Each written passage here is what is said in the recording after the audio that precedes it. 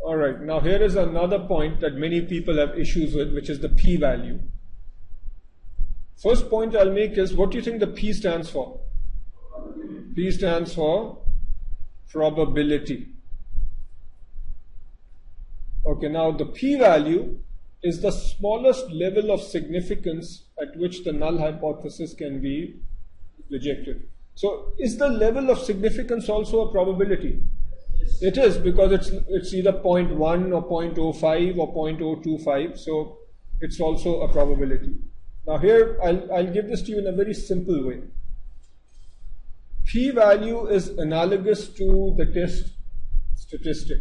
So what does that mean? If you think about the test statistic, where do you get the test statistic from? The test statistic is x bar minus the hypothesized value over standard error. Now, given that you are generally after the alternate hypothesis, which means that you want to reject the null hypothesis, would you like your t-stat to be high or low? Generally, you want to reject the null and accept the alternate. So would you like t-stat to be high or low? You would like t-stat to be high, right? Now, think about a hypothesis test where your critical value is, let's say, 1.65. All right. Now, to reject the null, what does your t-stat need to be? Greater than 1.65.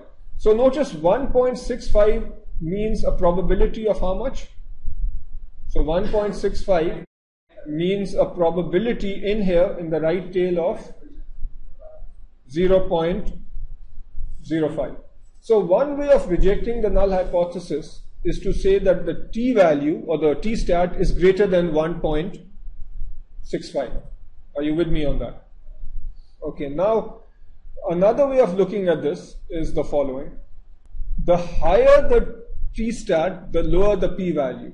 Let's say that you come up with a t-stat equal to 2. And I'm going to change colors now. So if t-stat is 2, can you reject the null? So if your t-stat is over here at 2, you can reject the null. The p-value is the probability to the right of that t-stat. It gets smaller. So if t-stat is big, what happens to p-value?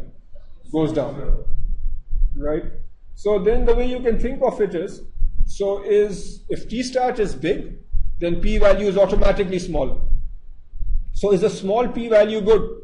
Just like big t-value or big t-stat or high t-stat is good, just the same way a small p-value is good. They are the same thing.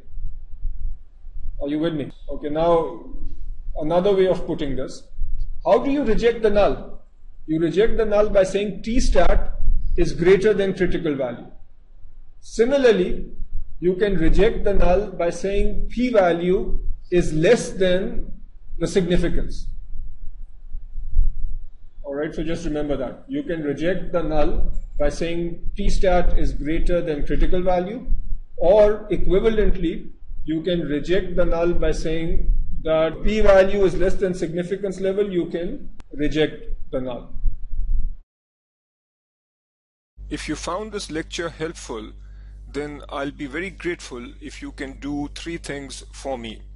Number 1, like this video. Number 2, like my Facebook page. And number 3, visit analystforum.com and there add my logo to your studying with profile.